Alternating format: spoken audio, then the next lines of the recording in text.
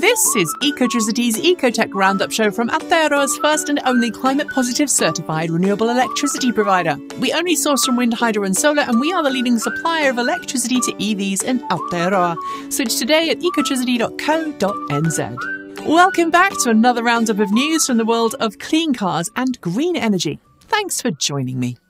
We start today's show with a little celebration from EV startup and sibling brand to Volvo, Polestar, which just celebrated making its 150,000th Polestar 2 EV. Now in its third year of production, the Polestar 2 is taking a leaf out of Tesla's book, benefiting from regular over-the-air software updates designed to improve both in-car tech and driving capabilities. And this year's model gets a new 82 kilowatt-hour battery pack that improves both range and charging speed. In celebrating the milestone, Polestar says the UK is one of its fastest-growing markets, with more than 20,000 Polestar 2 now registered on the roads. Registrations are up 174% year on year. That's quite appropriate, since a friend of mine in the UK just purchased one as their first EV this week. In the pickup truck world, special edition trucks are something of a long-standing tradition, with everything from Harley-Davidson to camping fans getting their own special versions of regular pickups. Now electric pickups are getting in on the act too, with Ford launching its first ever special edition variant of the F150 Lightning, the F150 Lightning Platinum Black Edition. Essentially a range-topping F150 Lightning Platinum with all black accents and trim, including smoked-out lights and a special matte black wrap. Only 2,000 models will be made, and the starting price is an eye-watering $99,000 US. That's nearly $7,000 more than the starting price of the high-end Platinum trim variant it's based on. I just don't get it. International rental car specialist Hertz has been dramatically expanding its EV offerings of late as it transitions its fleet away from fossil fuels. Currently, its EV fleet has predominantly been made up of Tesla Model 3s, Model Ys and Polestar 2s, but this week the company confirmed that it will be expanding its fleet to include Cadillac Lyriq and Chevrolet Silverado EVs to its fleet very soon. It's all part of a massive 175,000 vehicle purchase agreement it inked with General Motors through until 2027, and while there is no firm date on when these new models will start entering the fleet, I love the idea that renting an EV pickup is going to be a thing, since it allows people who don't need a pickup every day the ability to rent an electric one when they do. When automakers announced they were going to be adopting Tesla's charging inlet in the US, otherwise known as NACS, we here at the channel had plenty of questions. One of them revolved around the use of third-party adapters at public charging stations, allowing CCS cars to use NACS charging stations and vice versa. This week, we got the first clarity on that situation, courtesy of Tom Malogny's State of Charge YouTube channel. He's confirmed that both Electrify America and EVgo have recently updated their terms of service to specifically prohibit adapters that weren't sold by automakers for use with their vehicles. I think this might mean that those with older EVs are now at the mercy of the automakers, who could decide to not bother certifying NACS adapters for older CCS-compatible cars. Watch this space. It's no secret that General Motors has been struggling quite a bit this year with production volumes for its new Ultium battery cells. Underpinning every new electric vehicle from its brands, GM is rushing to build multiple Ultium production facilities in the US, but right now, just one is operational. This week, we learned that one facility suffered a major chemical spill that occurred at the plant last weekend, not only causing a temporary shutdown to production while cleanup occurred, but it's now sparked an official investigation from the US Federal Occupational Safety and Health Administration, or OSHA for short. Reports at the time of the spill in Warren, Ohio, suggest the spill was a slurry called NMP, which is a strong solvent that the EPA categorizes as potentially posing a risk to human health. Mercedes-Benz has updated both its EQA and EQB electric vehicles for the 2024 model year, with new interior design accents, improved sound system and, most importantly, some improvements to EV functionality. While most of the updates are cosmetic, the new model year on both vehicles comes with an updated driving assistance suite that adds improved cameras for front and rear and better operational handover between semi-autonomous and manual driving.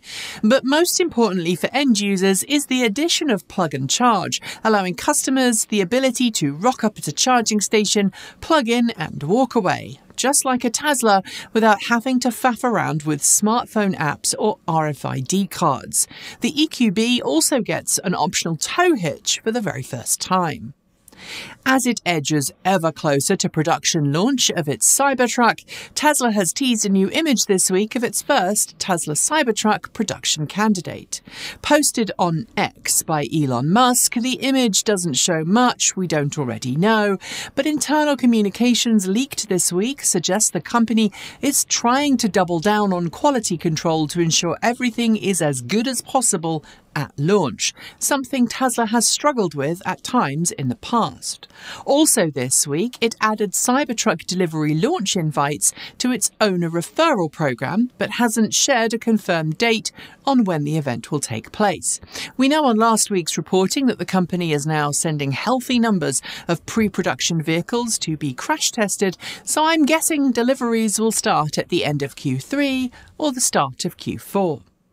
Cruise, General Motors' robotaxi division, hasn't had a particularly good time of late. As we covered recently, a Cruise robotaxi found itself stuck in wet concrete not so long ago after driving down a closed road where roadworks were taking place. And last week, one of its fleet hit a fire truck in San Francisco. As a consequence of that recent accident, the California Department of Motor Vehicles has written to Cruise asking it to reduce the number of robotaxis in its fleet by 50%.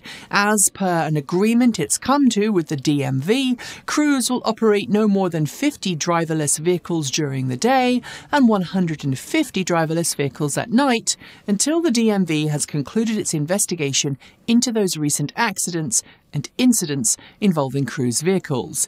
As we've said before on this channel, and we're going to state again later in the show, AI driving is hard.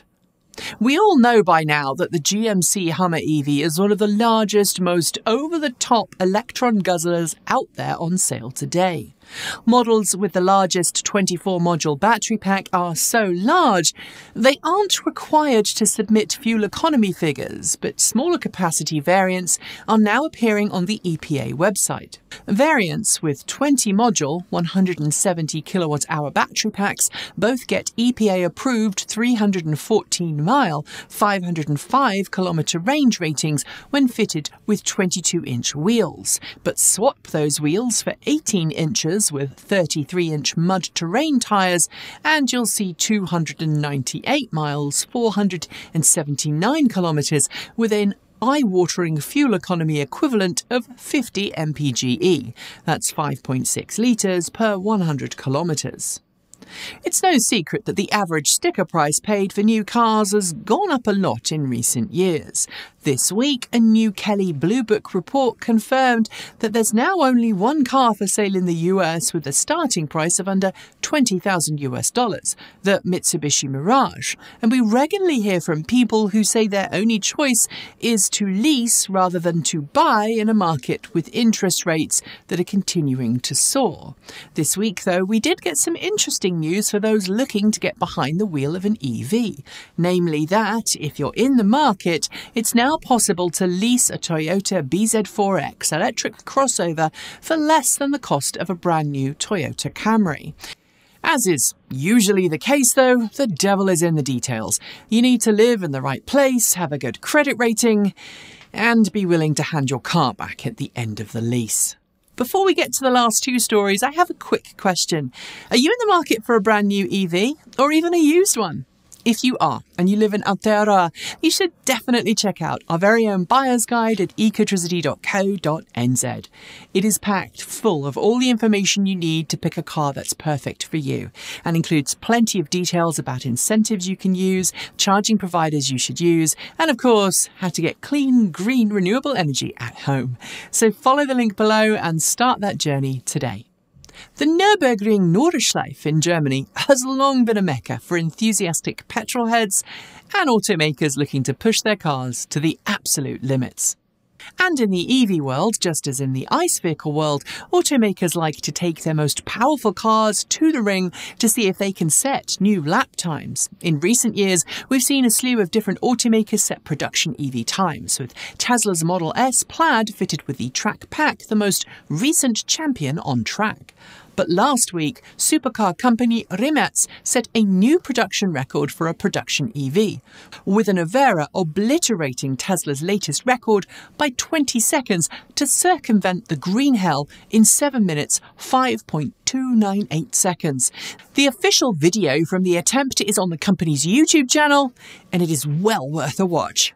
And finally, if you've ever read the manual that comes with your car, or you paid attention in your driver's education classes, you'll know that it's generally considered a bad practice to use cruise control on roads with poor traction, such as when there's heavy rain, ice, or snow. And that same logic applies to more advanced driver assistant features like lane keep assist or even semi-autonomous features like autopilot. But this week, one Tesla owner found out to their peril what happens when you don't pay attention in class, after their Tesla steered itself off the road and into a flooded ditch, after it hit a substantial amount of standing water at speed.